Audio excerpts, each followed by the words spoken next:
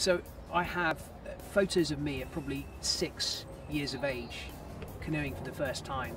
I didn't really get into it though until I was in the Scouts, about 11 or 12 years old, and I started paddling in order to get my Duke of Edinburgh award. So I did all of my first expeditions in a kayak, and through scouting I acquired all the skills that you need to do a reasonable whitewater expedition, and I still use all those skills even now. You know, some of my biggest and most treasured expeditions have been in a kayak, and making the first descent of whitewater rivers in the Himalayas and in Papua, and you know, being able to do big kayak open crosses and circumnavigations in the sea kayak. It's something that has taken me to some of the world's wildest places, and something I hope to be doing until I'm in my 90s. So I would say on the Upper Thames in Oxfordshire, if you go out on a stand-up paddleboard or a canoe, then you're going to see red kites circling overhead. At this time of year there's an extraordinary amount of invertebrate life, because you've got all of the aquatic invertebrates, damselflies, dragonflies, mayflies, caddisflies are all emerging from the river, and because of that you've got lots of predators that are feeding on them. So the swifts, the swallows, the martins, if you're lucky, hobbies and common terns. It is an absolute feast of wildlife, and it's right in the tamest part of southern England. That's a fantastic question.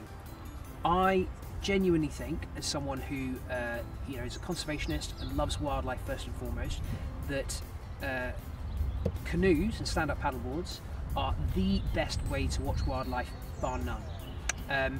You'll notice when you're on the water that most water birds are much more accepting of you in a boat like this than they would be in any motorised boat, and much more accepting than they would be if you were on land and you were on foot.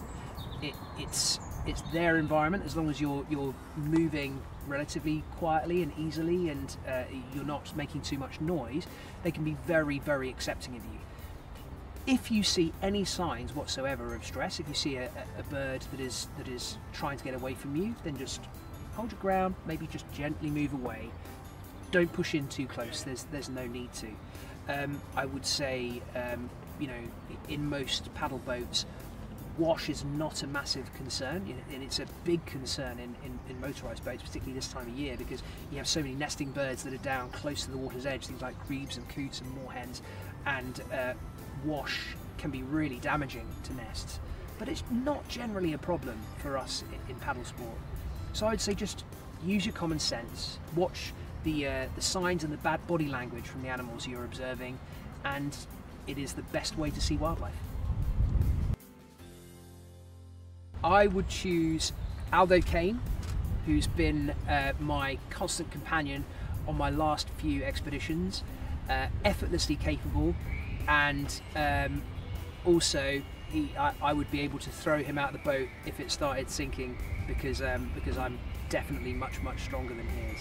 So I would overwhelm him in a fight, and he definitely won't complain with me saying that. Aldo's the guy who's always willing to sacrifice more than anyone else, to take the worst sleeping spot, to eat the worst food, so that everyone else in the team kind of can do okay, and he is just the best person ever to have on an expedition. Then, if I was allowed to have someone from history, it would be my great hero Alfred Russel Wallace, who was a naturalist who was active around about the same time as Charles Darwin. Sent back some incredible reports of life in the Amazon and in Southeast Asia, which were a huge part of my desire to go to those places and explore them for myself. And yeah, I think he would be very, very high on the list. And then I'm not allowed Helen. Really? I'm not allowed Helen? That's so unfair. Who am I going to choose then? Well, I guess I'd choose my mum, because my mum would just take care of us all, and would make sure that we were all comfortable, and she was a very calming influence, my mum, so it would be her.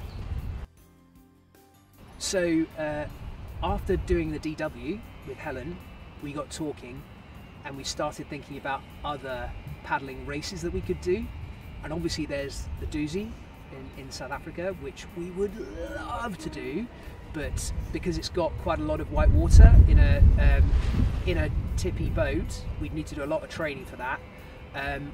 It is though definitely on our wish list. The Yukon 1000 is the biggie. That's the monster race, and we would love to go back and do that.